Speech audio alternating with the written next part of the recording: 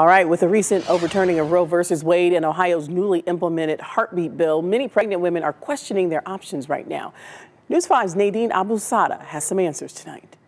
In Ohio, abortion is now only legal within the first 6 weeks, which has left Lexi with Women Have Options quite busy. We are still assisting patients traveling out of state, working with out-of-state clinics, making sure that they can get there. Women Have Options is a nonprofit that helps people get abortions. We help people with the financial cost of just simply accessing an abortion at the appointment or clinic. Especially those of low-income households. We think about, who is really being impacted by abortion restrictions.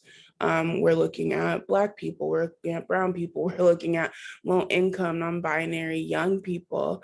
And there's so many things that go into it. But for pregnant people, abortion isn't the only option.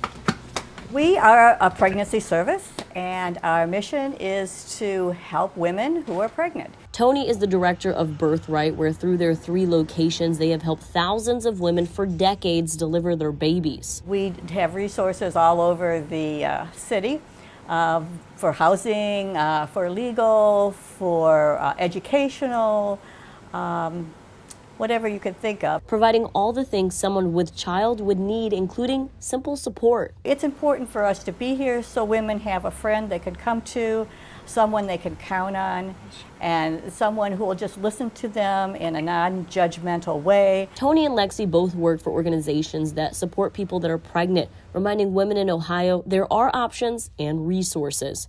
Reporting in Cleveland, Nadine Abusada, News 5.